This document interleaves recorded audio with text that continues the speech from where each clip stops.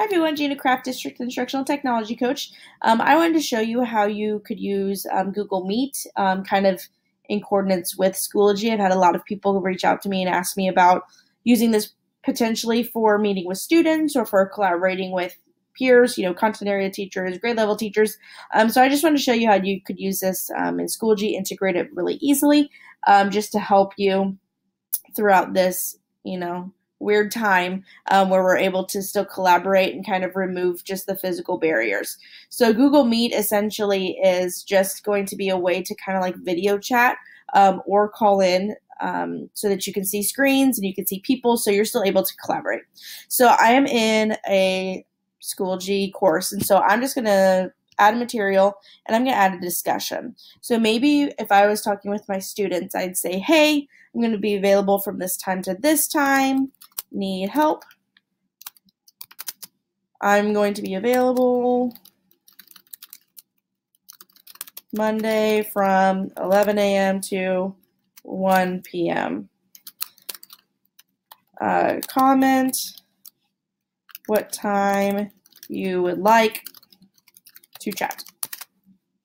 So I'm just going to have this here, and then I'm going to actually paste in a Meet code. So in order to get there, I'm going to go to my waffle. I already have my calendar up, so I'm just going to go from here, and I'm going to go down over here to Google Meet.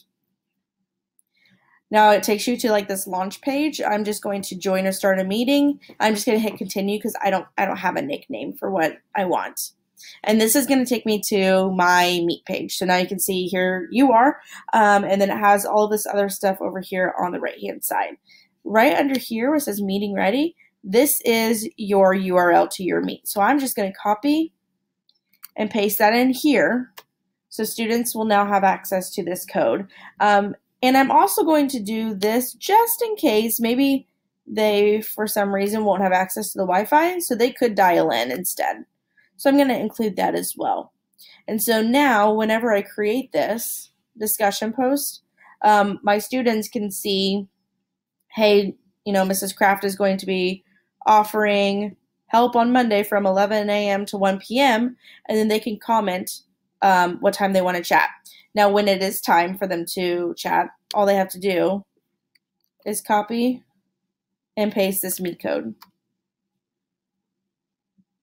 And so then this is going to, again, it brings them right to this video. So that's a nice way of having kind of a track record of like the students that are contacting you, but also gives you specific times. So if you have a conflict, or if you might have, a couple kids where they might have similar questions, you could also have them comment maybe what they need help with. So you could then maybe group your students. So you could have 3 students that are having the same conflict. They could all do a Meet together with you. And so then you're meeting with all of them and knocking out all of those questions at once.